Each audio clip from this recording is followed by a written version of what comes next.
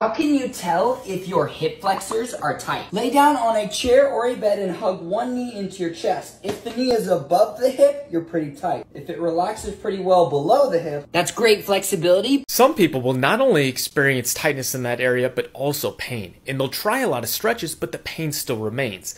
This is often because you're only addressing one side of the equation, the tightness, and not addressing why that tightness even started in the first place. This is often due to coordination and strength issues in the backside, glute max and glute medius.